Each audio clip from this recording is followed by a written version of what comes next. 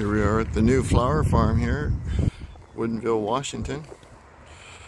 We're going to have lavender fields out there. The lavender's planted. You can see it coming up, and be several different colors: lavender, purple, white, red. Maybe some variations on that a little bit, and then we'll have some other cut flowers out there, dahlias and snapdragons and numerous other ones. It's just a planting we did here this spring at the farm. Looking pretty good. Mount Rainier views you can't see this morning, but are just down that direction. Got plenty of parking here. We're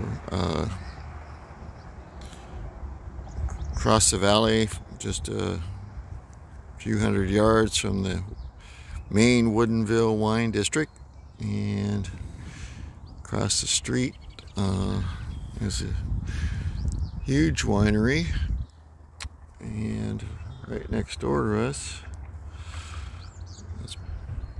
over here, you can't see it, is the San Michelle winery behind these trees. Reportedly going up for sale. There's 173 acres or something like that, and it's a beautiful winery.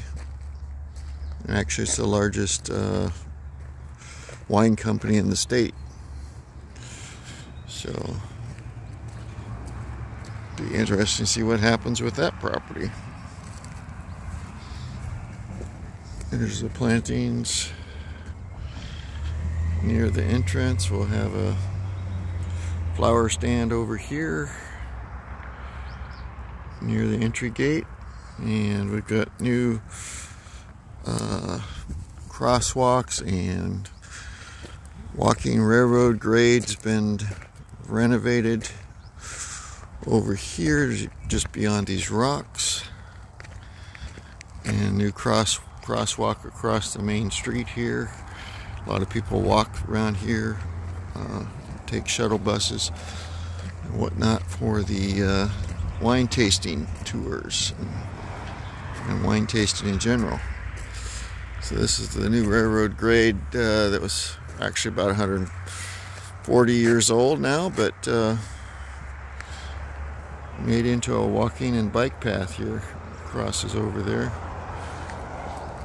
and we've got it all set up here with signage, and it's kind of a cool trail. Actually, I've been out before they took the railroad ties out last year, and this was just finished here in the last